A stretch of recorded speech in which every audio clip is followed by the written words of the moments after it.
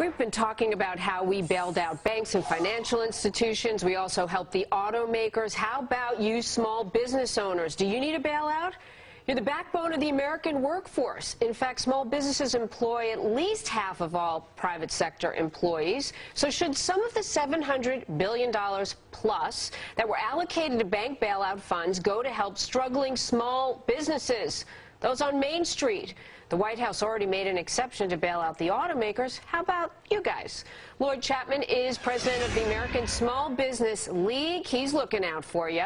So how badly, first of all, do small business owners need assistance? They need it really bad. So far, about only 1% of the bailout money has gone to small businesses, and that's shocking when you realize that 95% of all new jobs come from small businesses and half of the gross domestic product, and only 1%, so 99% of all the money so far has gone to big businesses. It's unbelievable. The plan that's being talked about, taking these TARP funds going to small businesses, actually would increase credit lines.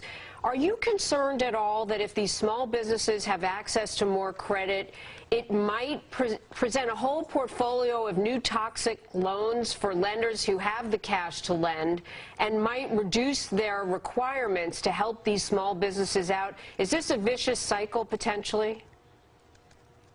Well, you know, it could be. I hate to think about loaning money to small businesses being toxic. Small businesses, you know, are not guilty of the type of horrible things that we've seen in the financial industry. No one, you know, worries about loaning them money. Small businesses aren't giving, you know, their executives, you know, bonuses that bankrupt the company. No, I just asked because there were innocent homeowners, too, that got roped into loans they couldn't afford. Some of them might have known what was going on with inflated appraisals, some not. But these business owners, they employ a lot of people. They really want to stay in business, and they may push the envelope a little bit, and the government might help them out. Are we being responsible about this now that I know you're in favor of the plan? Well, yeah. In fact, again, when you realize the amount of money they're talking about giving small businesses is really sort of infinitesimal in comparison. So if they took every dime of the TARP funds that are unallocated, which is $127 billion, and give every penny of it to small businesses, that would be 5% of the total bailout funds. And that's to the small businesses that create 95% of all new jobs.